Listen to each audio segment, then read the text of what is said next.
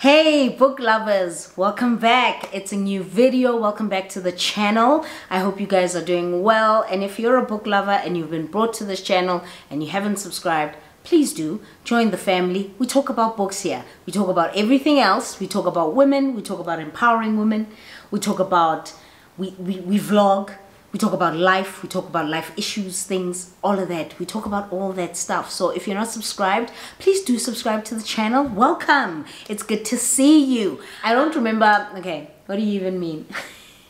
I don't remember the last time I did a book wrap up. However, since that time, I haven't really read much.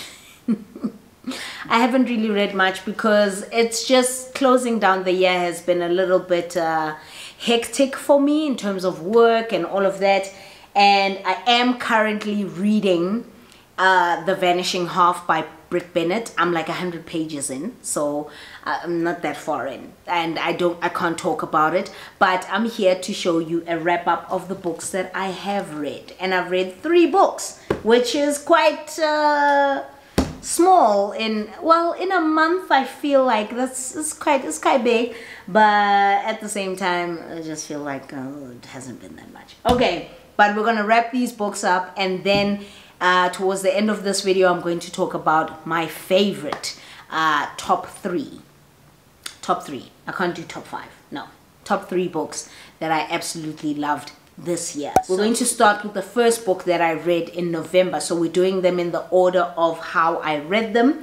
The first one is Mexican Gothic. This is by Silvia Moreno Garcia. I mean, this was not my first, but probably my second introduction to horror. And this is Gothic horror, so it's on a completely different playing field. And I was not quite impressed. I enjoyed it. It was a good read. Rating it out of 5, I would definitely give it maybe a 3.5 out of 5, which is still a good rating for me. So Mexican Gothic follows the life of Noemi, who is a young, vibrant 23-year-old in 1950s Mexico. And she's just living her best life. She comes from quite a well-off family, and she's just really living her best life, boys, partying, all of that, socialite, right? And one day her father receives a letter from her cousin, Catalina. Is it Catalina? I don't quite know. Yes, it's Catalina. And Catalina has written in that letter to her father that she would... she feels like her husband is poisoning her, and that she is worried for the safety of her life, and that she would like Noemi to help her. And of course, Noemi's father says, listen, girl, you gotta go. You gotta go there. You gotta check what's going on with your cousin. Okay, let me know, report back, tell me what's going on. So little did Noemi know that when she went there, she would definitely find things quite unsettling and quite strange. Without giving too much away, I don't want to spoil this book, but I feel like you need to read it to actually feel it. This book is very, very atmospheric. When you're reading it, you know, as she pulls up to the house where the cousin lives, the whole area is very misty. The house is standing on the top of a hill, very Gothic. You can already tell. It's like the haunting of Hill House, you know? It's very Gothic. It's dark. It's misty. The house is very old, and it's got little, what do you call those Gothic? Is it mosques or something, you know? It looks like a very olden day kind of archaic kind of vibe about it. Listen, very atmospheric. She notices when she gets there that the very strange things are happening in this house, and you know, starts having hallucinations, seeing this or that and the other. That's all I'm gonna say about this book, because I feel like you gotta read it to feel it. You gotta read it to feel it. But it was, for me, it wasn't terrifying. It wasn't a horror novel like, oh my God, I need to, But there were moments where I found it extremely unsettling, where I was just like, I would read it and be like,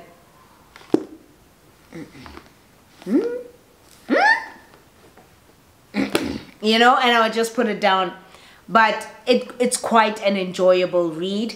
quite unsettling, quite dark, but very, very enjoyable. So I gave it a 3.5 out of 5. Definitely nice introduction to gothic horror for me, as opposed to just normal horror, gore and what have you. And then the next book that I read was if you're South African, you know.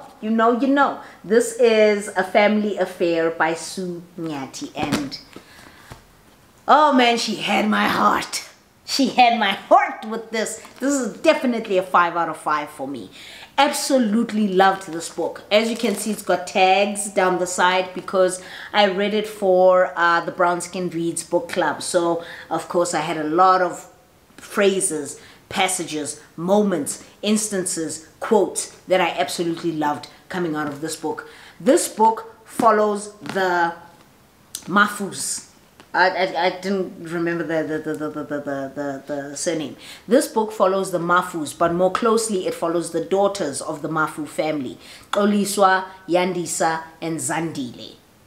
And that's the order from eldest to youngest. But this book is a pure reflection on black, I don't know about American or whatever, but on black African families and the dynamics, the different exchanges between family members, the different favoritism with children, parents wanting, so much for their children that when their children don't do what they expected, they feel disappointed. And oh my gosh, there's a lot packed into this book that there's no way I could sit here and tell you what happens in this book, because all I can say is that it follows the lives of these daughters. The themes in this are amazing as well. Tackles issues of marriage, the trials and tribulations of marriage, and how your family members see you when you're grown and not married. Hello. How they see you when you're grown and not married, and the stereotypes, the generalizations. Just give him a baby, maybe then he'll marry you. Things like that. If you're black, and more especially if you're African, you know exactly what I'm talking about. So it talks about those dynamics, relationship dynamics between husband and wife, or partner and partner. It's beautifully told. It's exceptionally well written. It is, secrets, lies, things being hidden from family members and things not being spoken about, which is that's a major black family thing. We know that this happened, but we're not going to talk about it because we're not going to talk about it. You know what I mean? So the judgments and I loved this book. Definite 5 out of 5. Would I say it's one of my favorite reads of the year? I don't know. You're going to have to wait for the end of the video for that. But wow, exceptional writing. It's quite a chunky one, okay? And it's divided into 3 sections, if I'm not mistaken. Growth. What? Decline. It's divided into, I think, 3 or 4 sections. I'm not going to go through it, but it's so exceptionally well written. It's got exactly about 450 pages, so you must be prepared to read. But I feel like as a December read or a January read or whatever read, if you want just one book for the month, pick up this book. It's fantastic. Sue Nyati did an exceptional job with this, and I can't wait to pick up her other books, The Gold Diggers, and there's something else that she's written, The Polygamist. Really, really can't wait. Thank you for this, Sue Nyati. Thank you for this. I felt seen in that book. Like there's one character who I felt is me. I felt, what do you mean? One of the sisters. And if you've read that book, can you guess which one? I felt like one of the sisters was me. I felt so seen in that book. The one book that got my heart, and another 5 out of 5. I was so fortunate with my picks this time around, is The Death of VIVEK OJI. Oh, yo. This is a heartbreaking, harrowing, pull at your like heartstrings, strings, every single part of you book. This follows, I mean, already the title of the book can tell you, right? This follows the life of VIVEK OJI, and this story is told from different perspectives, so but not too many. It's literally the perspective of essentially Osita, who is Vivek's cousin, and VIVEK, and masterfully written, incredibly well written. The writing was just magnificent. It was so good. Akwaeke Mezi, yo guys, I can't. It's told so it follows the life of VIVEK OJI, and it's essentially a story of, you know, becoming an identity and belonging and not feeling like you belong. And without telling the story, because I don't want to tell the story, but I want to also implore you to get this book and read it. It is painful. So it follows his life, and of course the title is what it says, The Death of VIVEK OJI. So yes, VIVEK is found dead. They burned down the market on the day VIVEK OJI died, and he's found by his mother. And oh man, I don't want to say, I really don't want to say, but it's harrowing, it's beautiful, it's choosing to own who you are and accept it, and not wanting to be silenced for it, and wanting to live in your truth. And VIVEK was that. I feel like if you are somebody who is unsure of you know, your life, your place in the world, your identity, I really implore you to read this book. It's 245 pages. I knocked this book out in 2 days, and it was incredible. I really implore you to read it. I don't want to talk too much about it because I feel like I'll be taking away from the story. I want you to read this book. Definite 5 out of 5. There were moments where I cried. I can tell you that right now. I cried, and I ugly cried, you know, like taking a book and like going off, but so worth it. Masterpiece. So I am going to share with you my top. This is hard. It was very hard for me to get to this decision, but I'm going to share with you my top 3 books of the year. So if there are books that I feel you should read, even going into next year and all of that, these would be those books. My favorite top 3 books of 2020, I almost said 2020. What do you even mean? That's how quick I want 2020 to go, but I'm filming this in 2020, okay? My top 3 favorite books that I read in 2020 are all by women.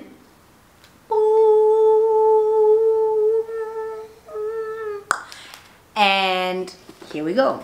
The first one is Everything I Never Told You by Celeste Ng. Again, a masterfully incredibly well written book. I talk about this in my previous wrap up, and it follows the life of Lydia, who is born into a Chinese American family, to a mother, to a blonde mother and a Chinese father. And also again talks about family dynamics, the struggles of, you know, always parents always wanting you to be perfect and all of that. And it follows essentially the life of Lydia. It's incredibly well written. If you want a more detailed explanation of what the book is about, please do watch my previous wrap up, because I do talk about it in detail. But I loved this because of how it was written, and because of essentially it touched me a lot, because I felt a connection to Lydia. I was drawn to Lydia so much with some of the things that she went through, you know, because of her parents and always having to be perfect and all of that. I loved it. I loved it. The next book that I loved was this one, and I spoke about this book again in my previous wrap-up. This is Red at the Bone by Jacqueline Woodson. Again, another just symbolically, lyrically, masterfully written book. 150 pages long, literally 190 pages long, but so much was packed into this book. This book follows the life of Melody, and it's generational, so it doesn't necessarily only follow Melody, but it follows her mother Iris and her grandparents as well, and just decisions that were taken within the family throughout all those multiple generations that got them to where they are, that influenced you know, or how they were raised and how it influenced their decision making, and you know, connections or even non-connections with you know, family members. I don't want to give away who wasn't connected to who, so that kind of thing. But it was beautiful. Again, followed family dynamics, which I really loved. Yeah, followed a Black American family, and it was so beautifully well written. Again, it's in my previous wrap-up video, so if you want to see more detail about this book, much more detail, then I do suggest you get it. I must say, I feel like I wouldn't be doing myself justice and you guys justice for these videos, because this, oh man, I have never felt more connected to a book in my life. Not because of just the one character who I felt like she was me. She is me, I am her, I see her. What do you even mean? Okay? Not because of that, but because of family and Black families and what we go through and secrets and lies and this. It was masterful, and everything about how it was written as well. I pay attention to how books are written. I pay attention to the language, the grammar. I'm not perfect at those kinds of things. I wouldn't call myself a writer or a reading critic or something like that, whatever they call them. I wouldn't call myself that, but I pay attention, and I love to see a book that just flows. There's no disconnect. This book in 400 and something pages did that. It flew. It was a page turner.